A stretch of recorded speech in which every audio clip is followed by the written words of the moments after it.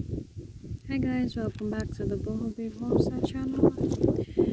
I just got back from running some errands, and I noticed that the supermarket had fresh seeds.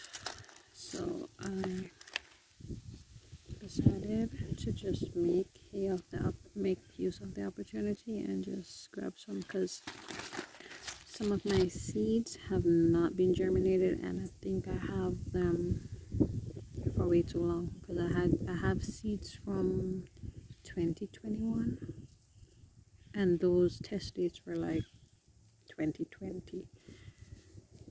So as you can see, the dates on these are April this year.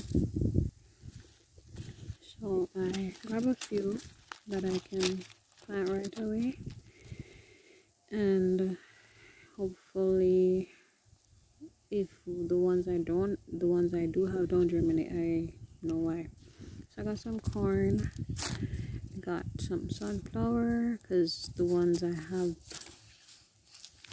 haven't been budging at all, and those ones I got from my bird feed. So I don't know, they seem healthy, but I don't know what's going on.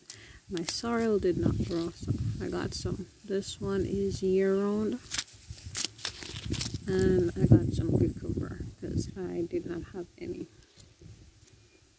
So yeah, I'll be planting these today, hopefully, or tomorrow. So keep